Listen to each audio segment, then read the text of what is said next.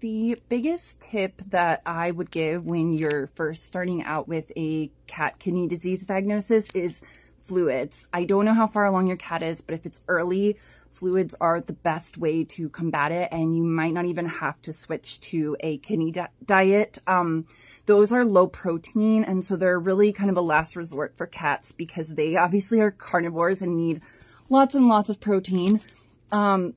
But you can find, if you look online for low phosphorus cat foods, you can find non-prescription ones. And that's really great because phosphorus is probably the biggest thing you need to look out for in kidney disease cats.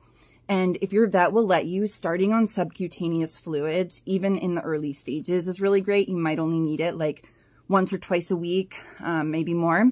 Lip gloss is currently on every other day because she's improved so much. And then in terms of supplements, bye.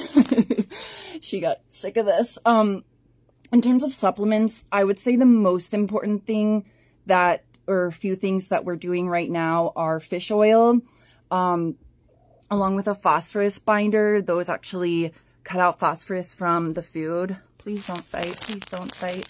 This is our new foster kitten. Okay. If anyone wants a cat, I got a little kitten for you. So like, epichitin is one of them. They are, there's another Phosbind that's available online, without a prescription. I've also been using this new product from Europe called Porus One, P-O-R-U-S 1. And it's really great because it's like just basically made out of activated charcoal, and it helps absorb the toxins from protein breakdown before they reach your cat. And then there's so many different supplements. I think the other important ones, so fish oil, a probiotic is really crucial. Kidney Restore is a good powder that contains probiotics.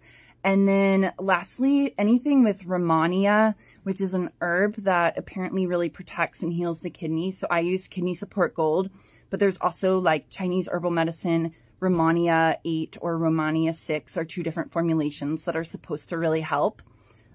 So yeah, join a support group and just do lots of research. And if you've caught it early, don't despair because even, you know, Lip Gloss caught hers at, Sprout, please leave her alone, at stage 3, and she's doing really well.